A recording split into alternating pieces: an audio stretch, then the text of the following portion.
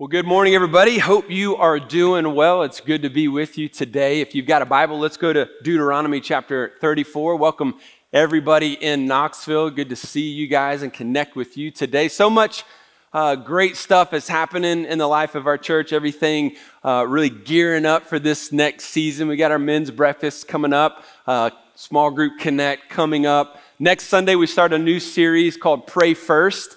Really thought coming into this new season school and all of the new season stuff that is about to happen, a series on prayer would be important because there's so much worry and so much hurry that takes place in this season of our life. And so for the next few weeks, we're going to look at what would it look like if instead of our first response being worry or anxiety or whatever, that our first response was prayer.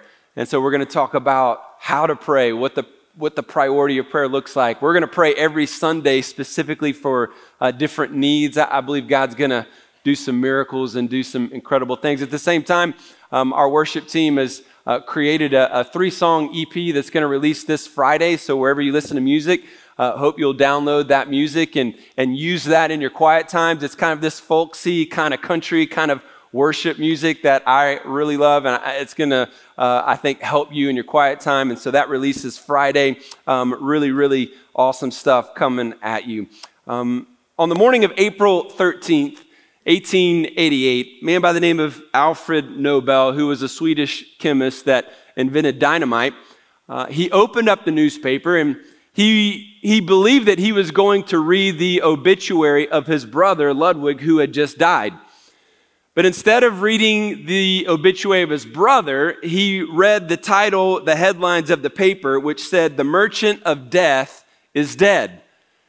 What had happened was the reporter made a really careless error and put the wrong obituary in the paper. Instead of the brother who died and his life and obituary being in the paper, the reporter actually put Alfred's obituary in the paper. And so, shocked at first, he began to read his own obituary, his life and his legacy essentially in the newspaper. And so as he was reading the paper, he was actually shocked because he learned that he would only be remembered as the merchant of death and destruction. You can imagine his disappointment. And so after reading that article, he was resolved to make clear to the world the true meaning of his life and the purpose of his life. And he would only live 8 years after that event, but he spent the last years of his life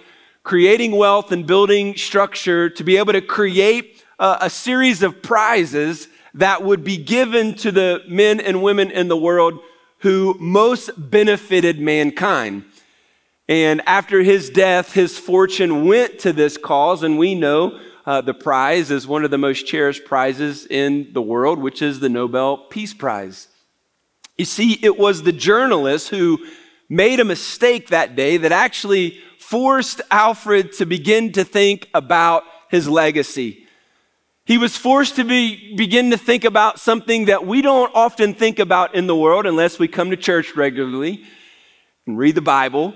And that is this question that I think every single one of us need to wrestle with and think about. And it is simply this: how do you want to be remembered? How do you want to be remembered? I think today is going to be helpful in the sense that we're going to learn the secret to leaving a lasting legacy. And some of us, when we think about this, we forget this kind of mentality that there's going to be a day, and right, we don't like to think about this, and we don't really are forced to think about this unless we read the Bible or come to church mostly. But there's going to be a day when people come to your funeral, and somebody's going to get up and they're going to talk about you for about 15 minutes. And at the end of that 15 minutes, I've been to many, so this is typically how it goes, and done many funerals. And at the end of that 15 minutes, the person is going to say something like this: "Well, if I could summarize Jim Bob's life in one sentence, it would be this." And then in that moment, your life, my life, will be summarized in one sentence. And so I want to ask you today, what do you want that one sentence to be? You see, we're all going to leave some kind of legacy. If you live in a moral life, you're going to leave a negative legacy. For others, you're gonna invest and you're gonna do the things that are necessary in order to leave a positive legacy. But here's the good news. The good news is that you and I have a choice today to decide what kind of legacy we want to leave. In other words, you can start living your legacy today. And that's the title of the sermon. Legacy starts today. So I don't believe any of us can leave a legacy by accident, right? It's done intentionally. We think about it now. We live for it today. And so no matter what your past has been, no matter what mistakes you've made, you can receive the forgiveness of God today through Jesus, and you can start preparing to leave the legacy that you want to leave. Most people don't think about it though. Most people don't start to churn with those deep questions of life until they're 60 plus years old, and they start thinking, man, I gotta figure this out. But you don't have to wait until that date in your life. You can begin now and leave a richer legacy as a result. Now, I know if you're a young person, you're starting to check out. You're like, oh, legacy, I got a long time, right? I ain't got to think about that.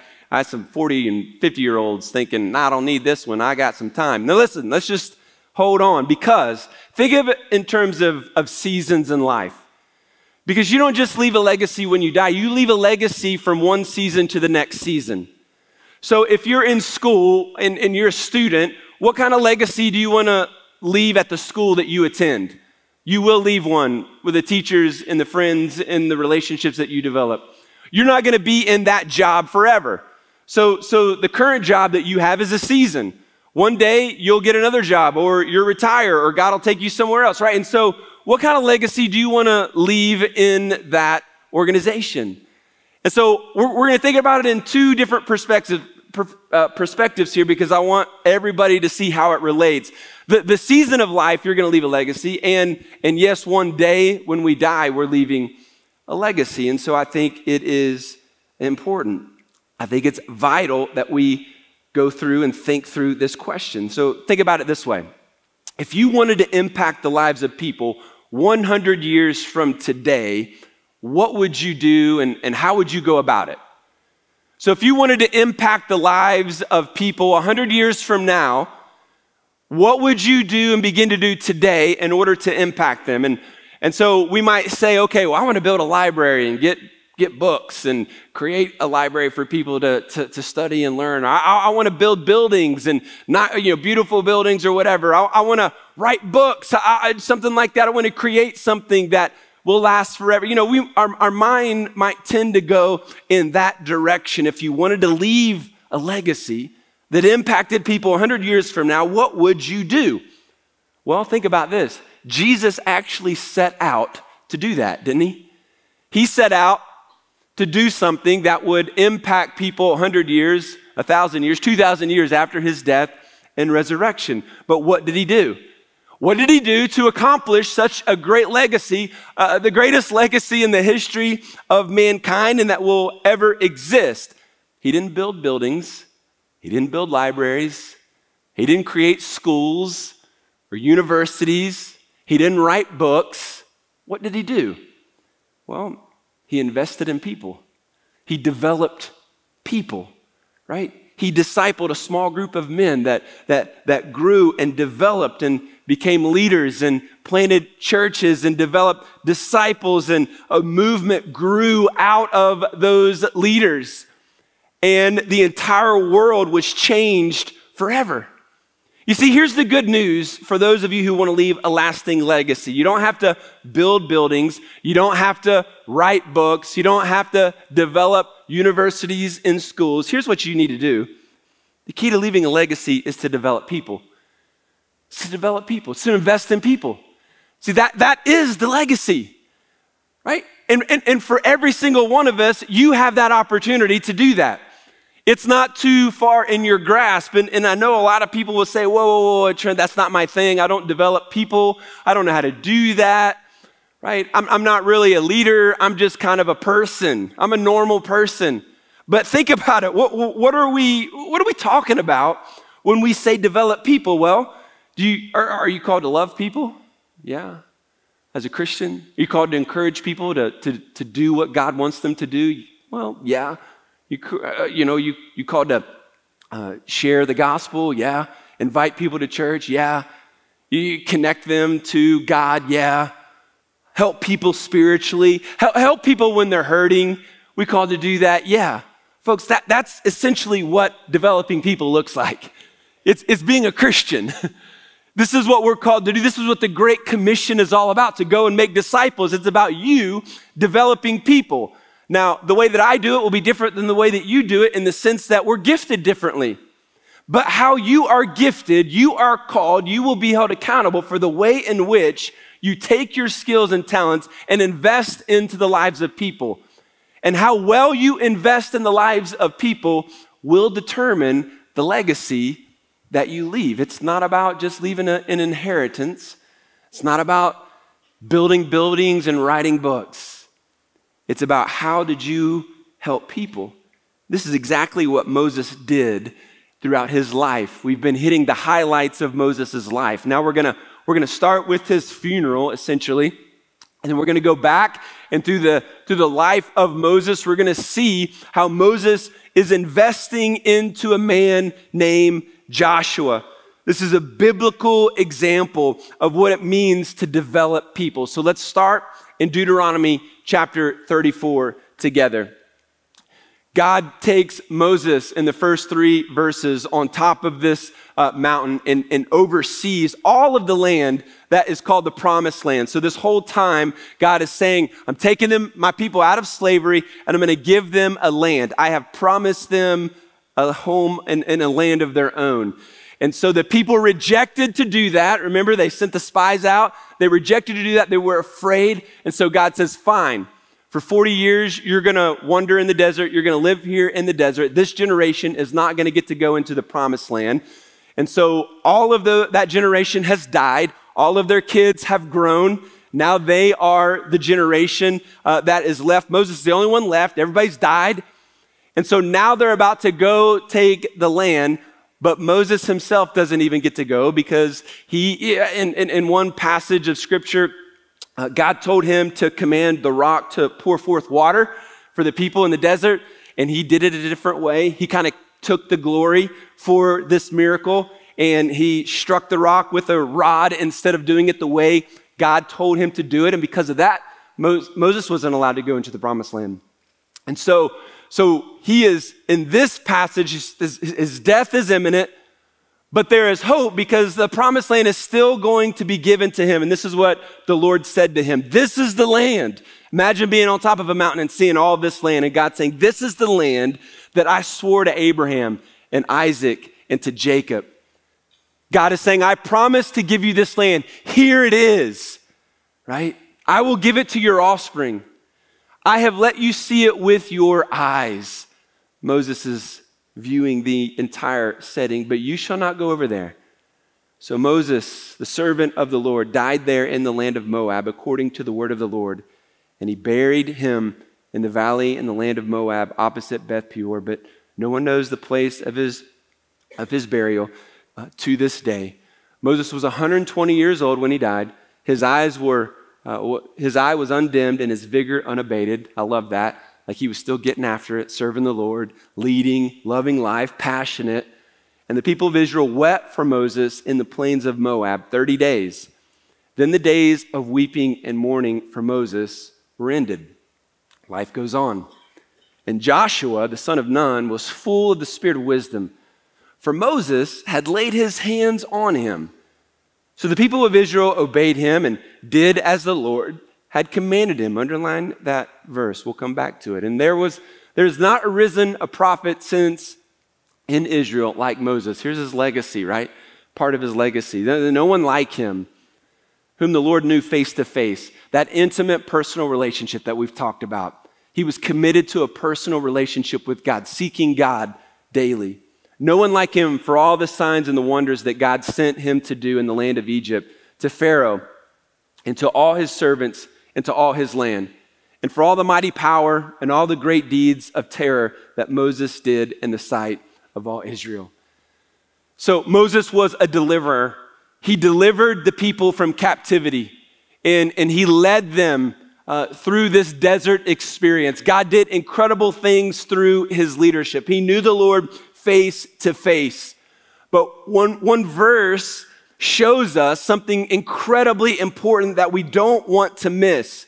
Before he dies, it is revealed that something has been happening, maybe kind of behind the scenes, maybe not as prominent when all the plagues were coming and as they're wandering in the desert, and when the 10 Commandments are given and they have the Ark of the Covenant and they put the 10 Commandments in the Ark and all of these miraculous things are happening. Something even, some might say even more miraculous and thoughtful and important was happening. And that was Moses was pouring into and investing into and developing a man by the name of Joshua. In verse 9, the people of Israel obeyed Joshua. So Moses died, the people obey Joshua. Why? Because Moses had given him this mantle of leadership to take over. The people respected Joshua. They followed him just like they were going to follow Moses.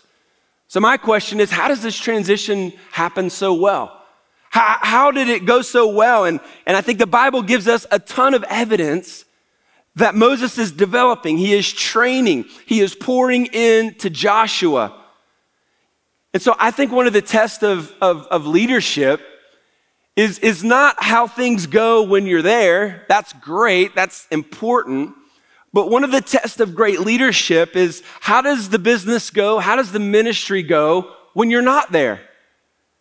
Some people, I think selfishly, pridefully, revel in the fact that, oh, my business, it'd fall apart if it wasn't for me. Shoot, if I wasn't there, crumble. Got to have me. Well, I hear someone say that, and I think, well, that's not good leadership. Good leadership means that I don't have to be there because I've empowered and equipped other people to do what they're good at, and they don't need me.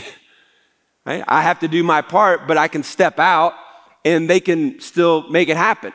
That's the test of your leadership. If everything rises and falls on you in the organization, then today's message is for you.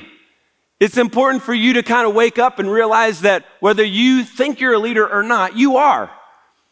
And it's important that we see this, I think, because if we want to leave a legacy, we're going to have to learn how to develop people. And not just learn, but we have to actually model the life of Moses here. And so how did he do it so well? I'm going to give you 4 keys to leaving this legacy. And we'll keep it very simple, right? And the first one is this: Moses chose to invest in Joshua. In Numbers 11, it says that Joshua, son of Nun, who had been Moses' aides since youth. So as a teenager, essentially, as a youth, Moses chose to invest into Joshua's life, right? He's pouring into him from a young age. He chose to do this. A couple of examples here. In Numbers chapter 13, it says that Moses changes Joshua's name. Evidently, his name was Hosea, which means he saves. But he changes his name and gives him this, remember the name Yahweh, this Yahwistic portion, which translates into Joshua, or in Hebrew, it's Yehoshua, which means Yahweh saves. So in a very, very subtle way here, giving him this new name, Moses is actually symbolizing that something great is happening in this relationship, right? Something great about this man as he is being poured into and developing this relationship with him. Another example is in Exodus 24. Moses took Joshua along with him on top of the mountain where God speaks to him. But it doesn't go all the way up, but he goes up to a portion and he's in the vicinity and he is there. He could have taken anybody he wanted. He could have taken his brother Aaron with him, but he doesn't. He takes Joshua. Why? He chose to invest specifically. He chose to invite him on the journey. In Exodus 32, Moses comes down from the mountain. Remember, they were worshiping Baal, the idol. He gets angry. He throws the the tablets down. Joshua is there. He sees the anger. He knows what's happening. When Moses goes into the tent of meeting and is face to face with God, Joshua's right outside the tent, like he's right there. He witnessed the personal relationship. So my encouragement is for you to choose someone to invest in. I think a lot of people are just they just fail to invite somebody into that kind of relationship. And it doesn't have to be a sheet of paper and a contract that is signed. It doesn't have to be an awkward conversation that says, hey, would you like for me to mentor you into the things of the Lord? No thanks. It's hey, I'm going to lead a small group. Would you be my small group leader? Co-leader, I mean. Hey, I'm going to serve on Wednesday nights and disciple teenagers. Would you be my co-leader? Hey, I'm going to go on a mission trip. Would you go with me? Hey, what do you want to get together for breakfast on Wednesday mornings at 6 a.m. and go through the book of John together? Just learn. It's really that easy. You'd be shocked at how many people are hungry for somebody to pour into them relationally and spiritually. Right? Choose someone to invest in. I think the problem, though, is we don't have time, right? We don't have time. Why don't we have time? We're always in a hurry. We're in a hurry. We rush from one meeting to the next meeting. We rush home to get our kids and rush them to practice and rush them to the games just to run through fast food, to get in our fast car, to live a fast life, and we're rushing. The problem is spiritual growth doesn't happen fast. A lot of people show up in church. Let's get a good, quick sermon, Trent. All right, there we go. Watching that timer, and we need to get out of here, right? Give me a quick word, quick worship, quick service. I want to serve, but I don't want to serve too much. I got to get it because I got to get out, and we got to go do. In fact, some people are new to FC, so a lot of people don't realize our culture here at the end of the sermon is we sing a song, and that is our time to reflect on the Word of God that was preached, to actually do what we had just been challenged to do, and that takes prayer and some thought. And so we sing a song to worship God, and we prayerfully think about that. We don't leave when the last song is sung. And I think there's some new people that have come into our church, and maybe your last church did that. We don't do that here. So our church isn't for everybody. I get it. But in our culture, it's like we stay till the end. And we do that because God's not done. He doesn't just microwave spiritual growth. It doesn't happen like that. And so when we pour into people, sometimes we live a life of hurry and rush to actually do the things that is going to actually leave a legacy. We think, I got to build, I got to have this big inheritance to give away, and I've got to build this business, and I got to do all this. And at the end of the day, nobody cares about that stuff. At your funeral, nobody cares. The only thing they talk about is how you impacted them relationally, because that's the legacy. That's the legacy. Developing people. We can't be in a hurry. Have you noticed that God isn't on your timetable? He doesn't answer our prayers always when we think he should. And he certainly doesn't grow people in your life like you think he should. If you just started coming to our church because your marriage is having troubles and wife, you might be thinking, man, I got to get my husband in church because God needs to do something in his life. And you think in 2 months or 2 weeks, God's going to change your husband and things are going to get better. Let's be serious. Your husband needs way more than 2 weeks, right? There are issues there. And so it's going to take longer. And we know that on the surface, but practically sometimes we don't live like that because we want it fast. Joshua had been developed for like 60, 70 years. I mean, he doesn't take over in Deuteronomy 34 until he's 80 years old. Right? And so if you're kind of up in that range, God's not done with you. So that's good news.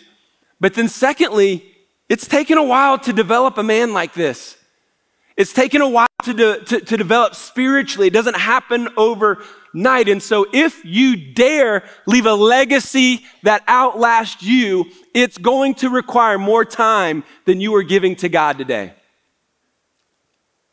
started, though, with Moses making a choice to invest in Joshua. So my encouragement for you is to find a Joshua. Choose someone to invest in. It's as simple at Foothills Church as saying, I want to lead a small group. It's as simple as saying, you know what, I'll be a co-leader of a small group and start the process. It's as simple as starting the journey process, going to base camp and learning the mission of God's church and how you can get involved in Camp 2 and discovering how God designed you in Camp 3, what it means to be a leader and how to lead people and help people grow, right? These are the steps you can take on this journey. And then it all comes back to being in a small group and leading people and being a co-leader, learning how to do it. I encourage you to step into a small group. If you're new to FC, the way that you did, and you came from another church, the way that you did small groups, life groups, Sunday school class at your last church is not how we do them. So I think even our own people, sometimes we get confused with small groups. We think small groups are for friends to hang out and do life together. Now, definitely we're doing life together, but it's not just where friends gather and hang out. You can hang out with friends anytime you want and do things however you want. But the reality in small groups is that if all you're doing, small group, is just hanging out with your friends, you lose the development piece. Because when I'm shoulder to shoulder, we're just buds, we're just friends. I can't really coach, I can't really disciple, right? Because hey, you're a friend. In small groups, the purpose is discipleship. The purpose is growth. And so for us to be able to help people grow, then we have to be able to challenge them, right? And this is what we see Moses do. We'll get into that in just a minute. But Moses is pouring into Joshua. You need a Moses in your life pouring into you, and you need a Joshua in your life, somebody that you are pouring into specifically. Here's the second key. The second key is this. Moses gave Joshua opportunities to lead. So you're not hogging all the leadership at work. You're not hogging all the leadership in small groups. You're giving people opportunities to lead and to be the guy, you know? And that's hard for egocentric leaders and, selfish leaders because they want the limelight all the time and they want all the credit. But you're going to have to, if you want to leave a legacy, invest in people, give them opportunities. In Exodus 17, there's a battle. The Israelites are going to fight Amalek and the Amalekites. And so Joshua is chosen. Moses said to Joshua, choose for us men and go out and fight with Amalek. And Joshua did so, right? He was the commander of this army. And they go out and they defeat Amalek. It's a great story. Joshua earns some credibility. Moses earns credibility because he gave him this leadership opportunity. He crushes it. His confidence grows. The relationship continues to move forward. You're going to have to give leadership opportunities to people around you. You're going to have to let them do what you do and not be insecure about how well they're going to do it. This is what it means to invest in people. This is what it means to see them develop.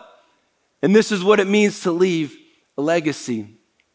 If you are hogging all the small group time as the leader, you're missing it. Co-leaders need to jump in there and lead. You need to miss some nights so they can lead on their own. If you're a coach or a ministry leader here in our church, let volunteers lead. We want to call them up so that they can lead and so that they can have those opportunities. Somebody at work, somebody that you see potential in, call them up, give them opportunities, take a risk. Sometimes they might fail. That's part of the process. Through all of these critical moments, Joshua is there. Joshua is learning. Moses is committed to Joshua. But here's the flip side. Joshua was also committed to Moses. You see, a lot of times younger proteges like to microwave the process. They don't want to learn. They don't want to put in the time of learning. And so if you're a younger guy, sometimes your pride gets in the way. I know it. I'll do it differently than this guy. He doesn't know what he's doing. He's old, right? I'll do it better, right? That's ego. That's pride. You've got to submit yourself and humble yourself before men and women who have been here and who have done this at work, at church, learning how they have gained their wisdom and knowledge, right? And so a commitment from Joshua is important. He's there. So are you being faithful to your boss, or do you just criticize them all the time? Are you being faithful to your point leader? Are you being faithful to your small group leader, or do you just keep missing? See, this is the stuff that, we talk about spiritual growth and worship of God. And then when we talk about the practicality of how to actually do it, this is where I lose people. This is where I lose people, because we just want to do Sunday. And you're missing a huge part of what it means to have a relationship with God if all you do is rows on Sunday. And if all you do is think church is a 1-hour event every week. No, you're missing opportunities to invest and leave a legacy in this season of your journey. I love key number 3 here. I kind of jumped ahead earlier, but Moses provided coaching when Joshua needed it. So in Numbers 11, we see a story here. Joshua gets upset that there are some other guys in the camp that start prophesying. They start teaching, and he gets a little weirded out by this. And so he says, "My Lord Moses, stop them. They're talking about the things of God, and only you can do that. You're the guy. We only listen to you." And Moses is like, "Hey, are you jealous for my sake?" He said, "Would that all the Lord's people were prophets, that the Lord would put his spirit on them." Moses is like, "I wish everybody could preach and teach. It'd be great. I wish more people would do it. So chill out, relax." So in the moment, Joshua thinks he's doing the right thing, but he's doing the wrong thing. And so Moses takes the opportunity as the leader to correct him. That's rude and offensive. That's what our culture is starting to lean towards. It's like, well, the most unloving thing you could do is withhold coaching to the people that report to you at work. Because if you're not going to tell them where they're getting it wrong, who is? Nobody. They're going to keep doing it wrong and eventually get fired or never grow. So you've got to start saying, here's an example. Somebody in your small group says something inappropriate to their wife. I may not say it in front of the whole crowd, but later on, I'm going to get the guy to the side and say, "Hey, man, that was inappropriate. You really dishonored her in that moment. That's tough. That's going to hurt your relationship. Call them up to a higher standard," right? But what do we do as leaders? Sometimes we're too afraid. We're unloving because we don't want to offend or hurt somebody's feelings. But this is what a leader does. This is what a coach does. This is what a mentor does. We provide coaching, yes, even in the moment. And so developing people takes honesty. If you're leading a small group and you don't feel like you have permission to speak into the people's lives that you're trying to help, then you need to talk about it and say, "Guys, here's the deal. I just don't feel like you've given me permission to speak into your life," and have a conversation about it. And most likely they'll say, "Oh, no, we want that, yes." Coaches, mentors, they call out blind spots, right? Now, if somebody doesn't want you to call out their blind spots, then they're not a Joshua. It's fine. It's on them to learn. Right? That's not your job. Your job, though, is to lead those that are under you, and it's your job to lovingly coach them when they're getting things wrong. Why? Because we want to invest and help them. Here's the 4th key. The 4th key is Moses affirmed and commissioned Joshua in front of the crowd. He confirmed him, right? Towards the end of his life, we see this taking place. In Numbers 27, we see the succession plan that God gives to Moses that hey, Joshua is going to take over, so I want you to commission him. So the Lord said to Moses, "Take Joshua the son of Nun, a man in whom is the Spirit, lay your hand on him." Symbolically, kind of this is when guys get ordained into the ministry, this is like that symbolic laying on of hands, of passing on leadership and authority. Make him stand before Eleazar the priest and all the congregation. In other words, platform him in front of everybody so that everybody sees that, hey, this is of God. This is of you, of the Lord. Like this is something that we not only support, but we think is God's plan. This is not only God's plan, but we believe in this man, right? That's huge. That's huge. It's weighty. You shall commission him in their sight. You shall invest him with some of your authority, that all the congregation of the people of Israel may obey. Right? And so he does this, and Joshua takes over successfully. See, God wanted this replacement to happen, and Moses is affirming Joshua in front of the people. Joshua has the Spirit of God on him, right? And so when Moses passes away, he dies, Joshua takes over. It's a seamless succession plan. If you're a business owner and you're not turned on by this message, I can't help you. I can't help you, right? So here's the question. Who's going to take over after you leave? Who's going to take over when you leave that small group or when you leave that phase of your life? Who's taking over? What's your legacy going to be? I think for each of us, this is the question that I want you to wrestle with. Who takes over when you leave the business, when you leave the department, when your role changes? If the seat is empty and you leave, you missed an opportunity to lead. In Deuteronomy 34:9, where we started, let me remind you, Joshua, son of Nun, was filled with the spirit of wisdom because Moses had laid his hands on him. So the Israelites listened to him and did what the Lord had commanded. So he led well. The people accepted Joshua's leadership. Sometimes when the new boss comes in, the new leader comes in, he or she is not accepted so well. Right? People resist that leadership. And part of the reason that Joshua is accepted is because Moses had affirmed him, he had platformed him, he had commissioned him in front of the people, and he had been leading and developing him for 60 plus years. So the people were used to him and the people knew him. This is an incredible succession plan. Oftentimes when great leaders move away, his successors not met with great enthusiasm, but here we see the exact opposite. Let me remind you of a leadership principle today. Leadership is always temporary. Leadership is a temporary assignment. You say, oh no, I'm the business owner, Trent. It's all me. Own the whole thing. You're not taking it with you when you die. It doesn't belong to you. Well, I got this inheritance and that's great, but you're not taking it with you. What's it going to do when you're gone? This is the question we've got to wrestle with. We want to leave well. We want to leave a legacy. We are simply stewards of what the Lord has entrusted to us today. I'm very mindful of the reality that I am the temporary pastor of Foothills Church. Someone will replace me. And my job even now is creating the foundation and the structure to allow him to lead well.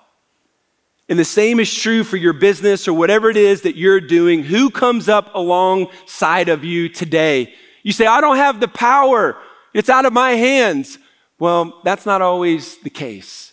If you are doing a good job raising up a leader in the organization, it will become clear to the people around you that this person is the one to take over. So here's a recap. If you want to leave a legacy, you've got to develop people. Choose somebody. Be intentional about it. You want to go to lunch? Join my small group. Let's go do ministry together. Let's go serve in guest services or production ministry. I think that's what we're recruiting today. You can sing. You can play instruments. Hey, come join the worship team. Bring that person with you. Invite them. Secondly, we give opportunities to lead. Then we provide coaching along the way, and then we affirm and commission them, platforming them. This guy is a great leader. Letting people buy into his leadership. When you leave, who's taking over? Who's taking over? Some of you, you don't want a spiritual leader in your life. And my challenge for you today is you need to be like Joshua. You need to be a guy that will submit yourself under the leadership of somebody in our church to help you grow spiritually. Again, easy connection is in a small group. Easily can do that. Some of you you don't like to think of yourself as a Moses type, but you are. You're a spiritual leader. And my challenge for you, if you're not leading a small group, is to lead a small group. And don't just lead a small group of your buddies. That's not a small group in our church. That's a buddy hangout group. Hang out with buddies, do life, do great things, but develop people at Foothills Church. And that means get some younger people in your group. Pour into them. If you say, I'm not quite ready, but I think I might be one day, say, I want to be in a small group and I want to be a co-leader and I want to learn and I want to be intentional about this. Here's the great thing about Joshua. Joshua accepted his leadership role. And if you keep reading the next book, the book of Joshua, you see that he leads the people to conquer the land, and the promised land becomes a reality that people live in the land. He is a commander-in-chief, man. He is a rock star, a leader. However, he didn't develop people.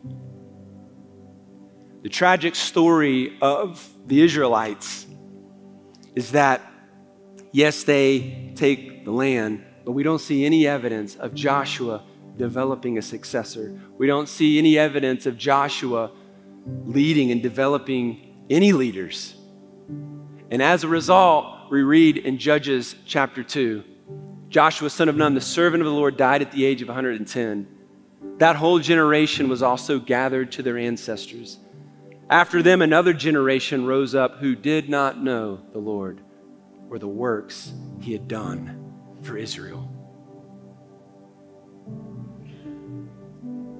You know what we've experienced in America is exactly what this verse shows us. We haven't had enough men teaching younger men what it means to be a man. We haven't had enough older women teaching and investing in younger women what it means to be a woman. We become hurried and focused on our selfish agendas. And if we've forgotten the one thing, the only thing that will outlive us, and that is the people that you invest in. Let it not be said at Foothills Church that older men aren't investing in younger men and older women are not investing in younger women. May we make the difference and leave the legacy that God is calling us to leave. Amen? Let's do it. Yeah. Help us, Lord. Let me pray for you. Father, Lord, in this time we give to you, stir our hearts. We have been challenged with your word. Tell us right now, God, what you want us to do with this. Speak to our heart. God, as we sing and worship you, you are not done. You are not done in this place. God, there might be a man or a woman here today that does not know Jesus as their Lord and Savior. God, I pray you would speak to their heart, that they would believe that Jesus is the Son of God that died on the cross for their sin and rose from the grave, giving them the ability to have their sins forgiven and a relationship with God and heaven as their home. Lord, there are men that need to be leading in our church and they're not. Convict them.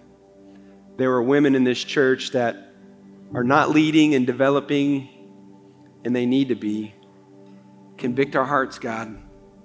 Show us the way. We know the practical steps.